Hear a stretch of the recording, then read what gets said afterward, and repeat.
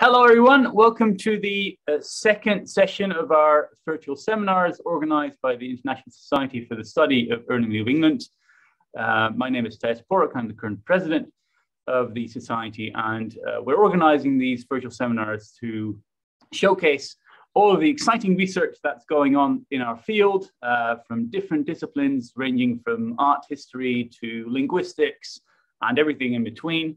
And today we're very honored and very happy to welcome our second speaker, who is Yuta Uchikawa, a part-time lecturer at Rikkyo University.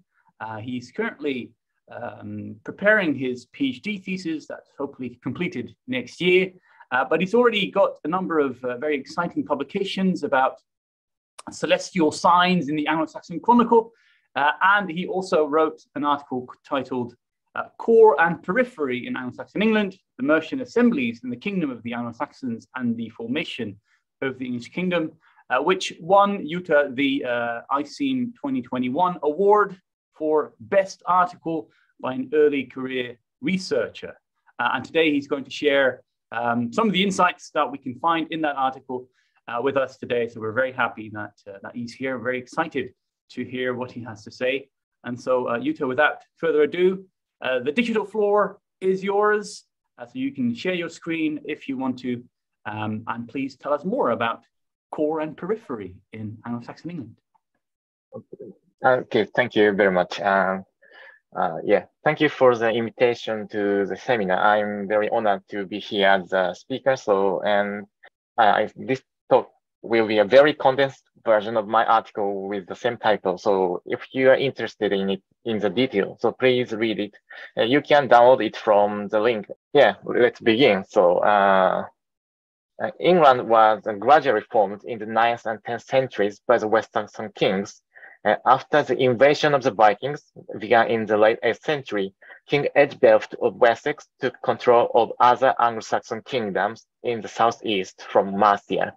After succeeding in repulsing the Vikings, Æthelred's grandson Æthelred created the kingdom of the Anglo-Saxons by forging a firm connection with the Mercians themselves. He entrusted the remnant of Mercia to a certain ealdorman called Æthelred, Lord of the Mercians.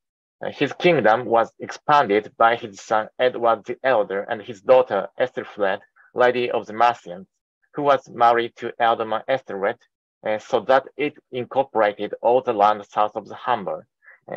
In 927, his grandson Æthelstan conquered Northumbria and became the first king of the English.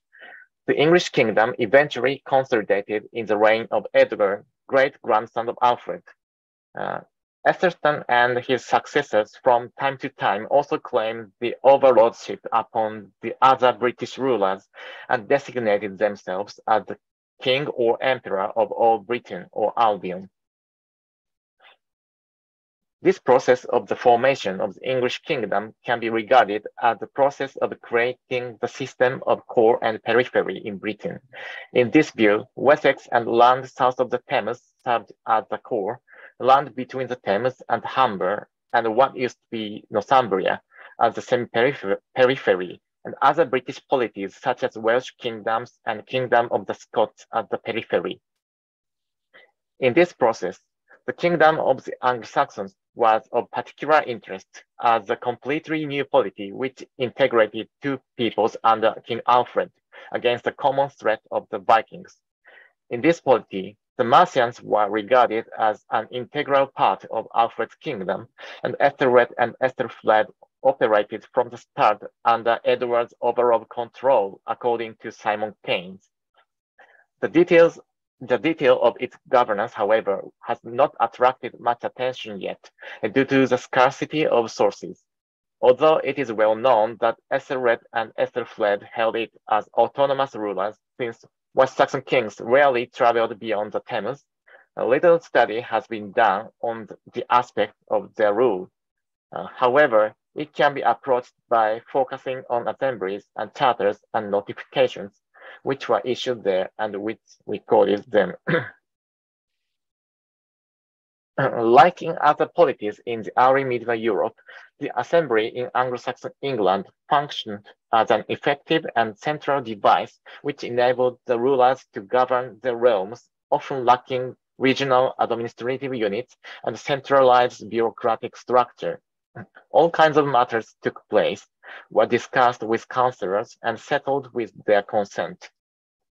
From the reign of Æthelstan, the main and virtually only arena in which core, semi-periphery, and periphery gathered and interacted with each other was the assemblies convened by the kings of the English.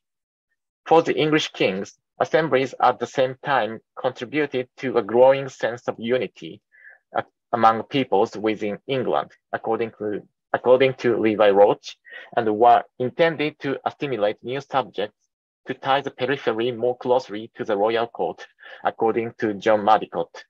And therefore, assemblies of the English functioned to make the relation between the core and periphery visible and strengthen it.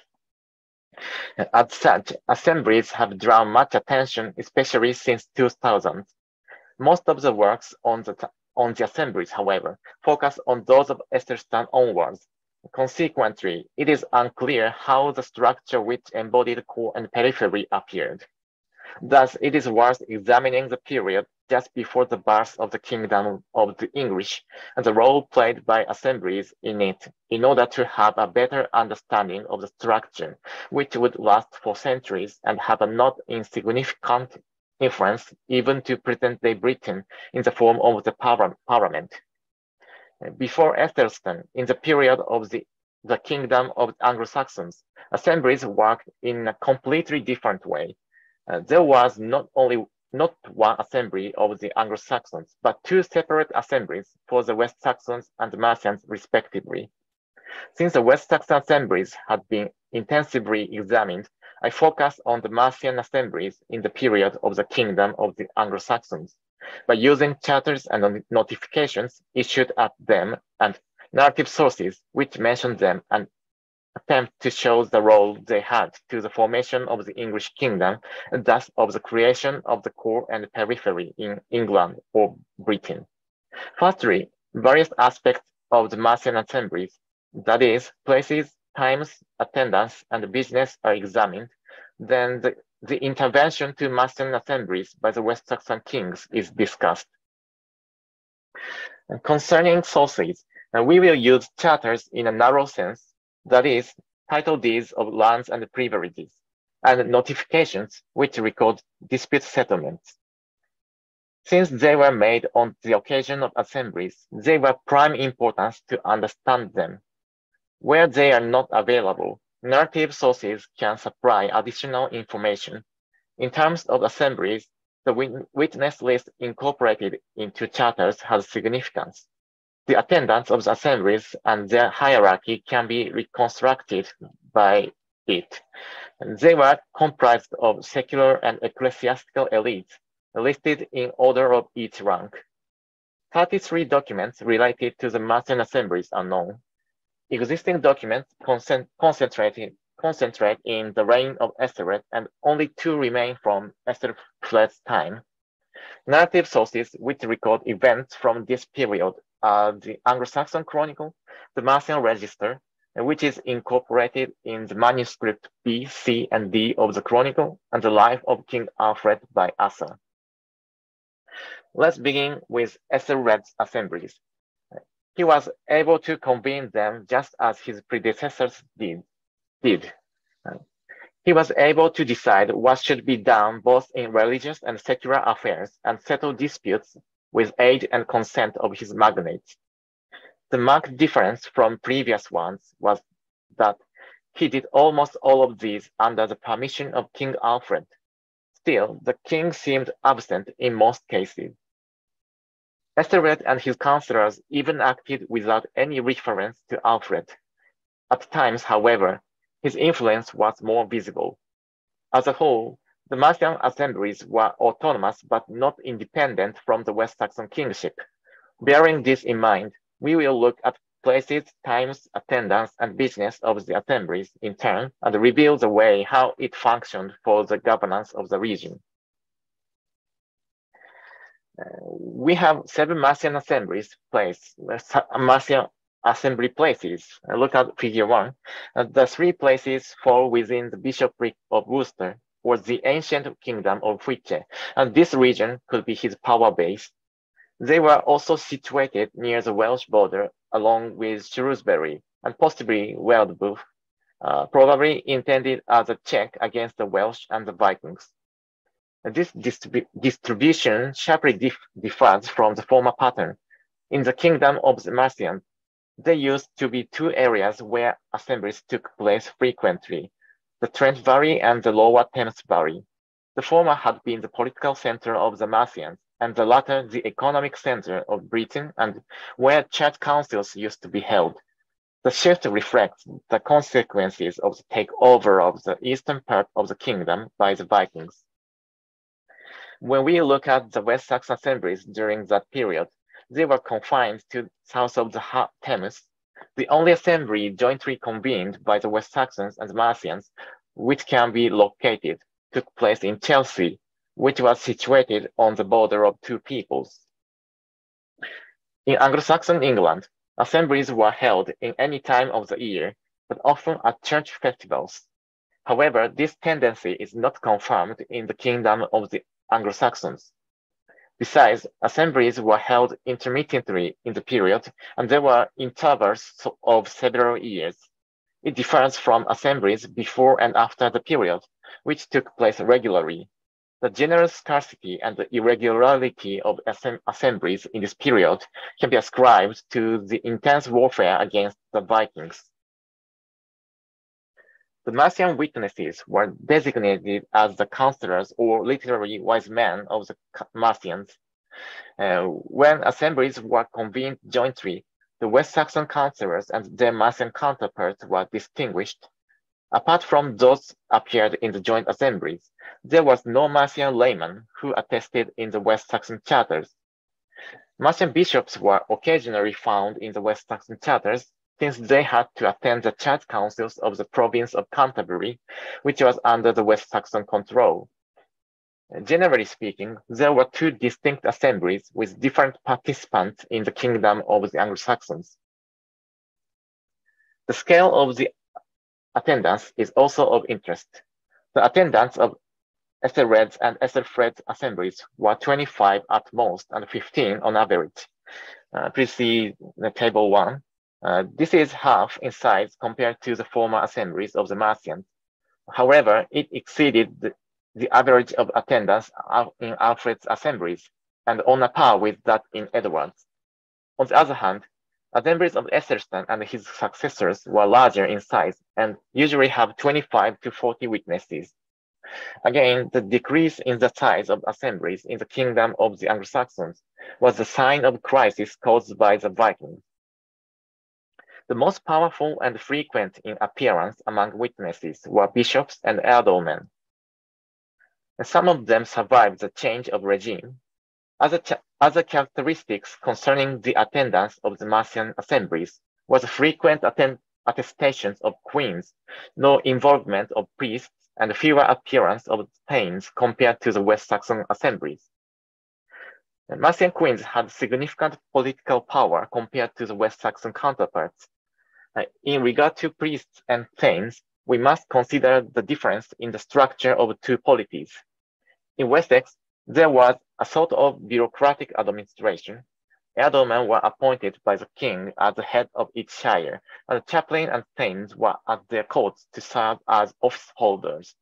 On the other hand, Mercia remained the federation of tribal kingdoms and provinces. The king was primus inter pares, and ealdormen were leaders of local peoples. With this difference, it was more convenient for the West Saxon kings to leave the governance of the Mercians to its own assemblies, presided by Æthelred and Æthelflæd. Since we outlined the Mercian assemblies in the kingdom of the Anglo-Saxons, we will proceed to examine the business handled there. The majority of Æthelred's charters deal with grant of lands and privileges. In addition, the lease of lands, the reissue of charters, and dispute settlements are also recorded. One of Æthelfred's charter is concerned with the grant of land, and the other with the grant of permission to acquire land. All charters issued with Alfred grant lands and privileges, and those with Edward order reissuing of lost charters. These are all related to Mercia in some way.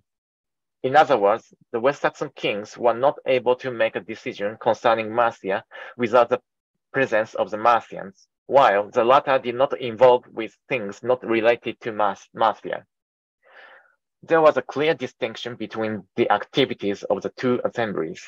The fact that from time to time, Æthelred and Æthelflæd were capable of granting land and privileges, which usually belongs to kingship, without permission of Alfred and Edward, means their quasi-regal power within their realm. The fate of the Mercian Assemblies after Edward's takeover of Mercia was unknown to us because no charter remained from this period. He did not seem to be welcomed by everyone. A revolt occurred in Chester and some Mercians took part in it. Instead, it seems more plausible that the governance of Mercia was entrusted to Æthelstan. Though the eldest son of Edward, he seems to be excluded from the succession because of his illegitimacy. According to William of Malmesbury, he was sent to the court of Æthelred and Æthelflæd and brought up there. His closeness to the Mercian people was illustrated after the death of Edward. Councillors of the Mercians elected not Æthelflæd, another son of Edward, who was chosen by the West Saxons, but Æthelstan. In doing so, the Mercians proved to be able to act on their own initiative in such a momentous event as royal succession.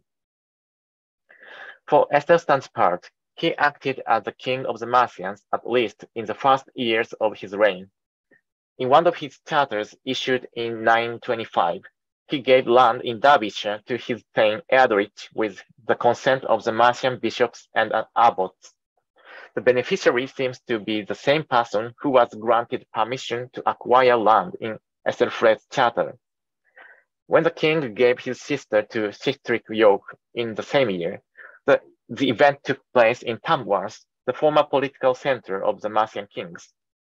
From these two instances, it would be safe to say that the Mercian assemblies continued to function under the control of King Æthelstan as the successor of Æthelred and Æthelflæd, rather than as the king of the Anglo-Saxons. So far, we stressed the autonomous rule of the Mercians with its own assemblies. This is by no means to say that the West Saxon kings lacked power or will to intervene in the Mercian affairs. Their intervention took various forms. Firstly, joint assemblies of the West Saxons and Mercians will be examined. The others were observed in the Mercian assemblies, in which the West Saxon kings and their courts happened to be present. One would think that joint assemblies of the West Saxons and the Mercians were direct antecedents of assemblies of the English after Æthelstan. However, they were quite different in some respect. Firstly, there was a disproportion of the ratio of the two people in the witness list. In terms of bishops, the Mercian bishops were always present, while the West Saxon counterparts were absent from some occasions and always fewer when they attended. Moreover, different roles were expected to councillors of each people. In the three charters issued by Edward, Æthelred, and Æthelflæd at the same assembly, the beneficiary asked only for the three rulers and the councillors of the Mercians to realize the lost charters. The West Saxons were also there, but just as witnesses. Mercian affairs could be treated in joint assemblies, but the decisive role was played by the Mercians. The West Saxon kings chose to intervene in this most direct way when both territorial ambition and kinship and patronage to the Mercian elites were involved.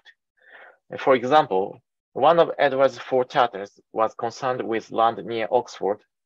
It was originally granted by King Bruglet of Mercia and his wife Æthelthwith. For Edward, Æthelthwith was his paternal aunt. Please look at figure 3. and the Oxford area was intensely contested between Wessex and Mercia. It must be noted that when Æthelred died in 911, Edward received London and Oxford and all the lands which pertained to them. The church councils also provide the two people with an opportunity to gather together.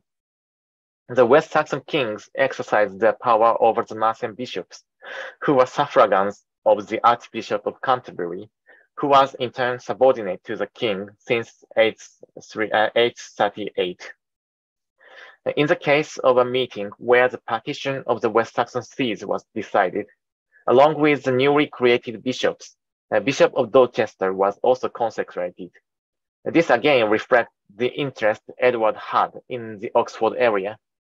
For bishops' part, on the other hand, who were by nature oriented toward the Church of the English beyond political rivalry of the kingdoms, they acted as harbinger of the integration of the West Saxons and the Mercians by attending church councils.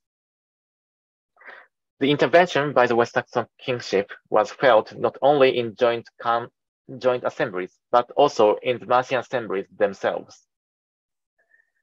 The first type of the intervention is making permission, confirmation, and consent as well as witnessing. Three charters fall within this category. In one of them, Æthelred, with Alfred's consent and witness, exempted Berkeley Abbey from a tribute to Alfred in exchange for land and money. He leased the land to the third party afterwards in the same charter, but there was no involvement of the king in this transaction. The king's intervention was done as long as his rights were concerned. The second is just making permission, confirmation, and consent. Two charters record this kind of intervention. In the charter of Bishop Wellfels of Worcester, he leased land pertaining to the bishopric to Cunehelm, his kinsman, with the permission of King Alfred and of Æthelred and Æthelflæd. The fact that two clergies were acquaintances of the king probably was the motivation of royal involvement. Please note that this kind of intervention could happen without their presence by means of messengers or letters. The last is witnessing only. One document records the former agreement between Bishop Wellfels of Worcester and Ealdorman Æthelwulf concerning land belonging to the Church of Winchcombe with attestation of Alfred and Æthelred. Both parties had close connections to the king, Wellfels as a partner in his education reform and Æthelwulf as brother-in-law. It is likely that they sought Alfred as an arbitrator who had every reason to avoid dispute between his friends and family. In short, the latter two types of intervention were made when parties concerned were tied to the king by kinship or patronage. Unlike these instances examined so far, locatable assemblies of the Mercians from which the kings of the West Saxons were absent, and land and privity concerned there, were all situated within Mercia, and most of them were far away from Wessex. Moreover, parties concerned, except Bishop Wellfels and Ealdorman Æthelwulf, had no known relationship to the kings. There was no need for the kings to intervene in these kinds of affairs, and probably had no power to do so. They entrusted these to the assemblies convened by Æthelred and Æthelflæd.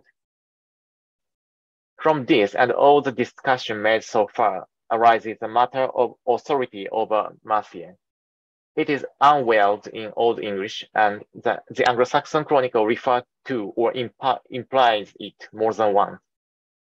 London had been under Æthelred's authority since 886, when Alfred entrusted it to him, until 911, when he died, and Edward took control of it with Oxford and lands pertaining to them. This means land north of the Thames, except those under Scandinavian control, belonged to Æthelred until his death. This is supported by legislation evidence. One of Æthelstan's law codes, legislated at the Assembly of Greatry, seems to have been based on Edward's law code, issued before the mid-910s. One of the clauses states there should be arm unit, one coinage in King's Unwealth or area of authority. This matches the coin production south of the Thames, with uniform design, weight, and fineness, while quite different types were minted in Western Mercia. Edward's authority had not reached Mercia yet. After annexation of London and Oxford areas, however, Edward seems to have taken more expansionist policy against Mercia. At the same time as his well-recorded military campaigns towards Danish territory, he apparently mobilized armies of Gloucester and Hereford to make the raiding army promise to leave his Unwealth in 914. On the other hand, Æthelflæd was absent from the core region of her power, that is, the province of Fiche, after her husband's death, which must have been followed by his funeral and burial in Gloucester. She might have lost the area to Edward by 914, and he moved to reclaim Tamworth in 913. And her move to reclaim Tamworth in 913 and her subsequent campaigns in northwestern Mercia might have been a reaction to her brother's aggression. If this is the case, Æthelflæd transferred her core to the north, while Edward merged the southernmost periphery into his core. The natural consequences of this must be more frequent assemblies in her new dominion, of which very few are known due to the lack of archives from Lichfield or Hereford. Although absence of evidence might be simply evidence of absence of her assemblies, just as her brothers, or a result of the devastation caused by the Scandinavians, it is equally possible that it resulted from damnatio memoriae by the West Saxons. She was mentioned in the main text of the Anglo-Saxon Chronicle only once, in 918, on her death as Edward's sister with no title. In Mercian register, however, she died in the 8th year that she held control of Mercia, with rightful lordship. Also, her daughter Elfwin was deprived of all control in Mercia, and was led into Wessex 3 weeks before Christmas. Even after Edward got rid of the mother and the daughter and acquired the authority over Mercia, he suffered a rebellion in his last year by the Mercians. Edward's attempt to reorganize the core periphery structure between Wessex and Mercia proved to be premature, and the inactivity of assemblies on both sides of the Thames in the later years of his reign would be caused by the tension between the siblings as well as by the Vikings. The task was left to his son Æthelstan, whom the councillors of the Mercians chose as their king. In the kingdom of the Anglo-Saxons, the formative period of the core periphery structure of Wessex and Mercia, the Mercian assemblies functioned as an autonomous but an effective governance system for the West Saxon kingship, which lacked the means of direct control of Mercia. At the same time, Mercian assemblies served as a medium through which the West Saxon kingship permeated Mercia by selective interventions and gradually absorbed both Mercian elites and lands into Wessex. However, the assembly itself was not a place to visualize the structure and strengthen it. Indeed, Æthelflæd's assembly showed a centrifugal tendency with its northward shift and no interference of the West Saxons after her brother's attempt to bring Mercia under his direct control. Rather, church councils fulfilled the role to some extent. They attracted Mercian churchmen to the core of Wessex. When we look further afield, what was to become the semi-periphery and periphery of Britain, such as the Welsh kingdoms and the Viking kingdom of York, were initially subjected to the Mercians, and the ritual of submission took place in the Mercian assemblies. Although Edward took over this overlordship, it remained superficial and fragile. The person who truly inherited all of these was Æthelstan, who was reared by Æthelred and Æthelflæd, probably started his career as deputy of his father in Mercia, and then became the king of the Mercians. With him, the core moved to Mercia temporarily. After his takeover of the whole kingdom, the Mercians rushed into Wessex, crossing the Thames. Under Æthelred, formerly distinct assemblies of the West Saxons and the Mercians merged into the assemblies of the English and acquired a totally different role: to tighten the existing ties between the West Saxons and the Mercians and to integrate new peoples from peripheral region. In this sense, Æthelred is a key figure to transform the assemblies into the arena, which embodies the structure of core, semi-periphery, and periphery in early medieval Britain. Thank you very much.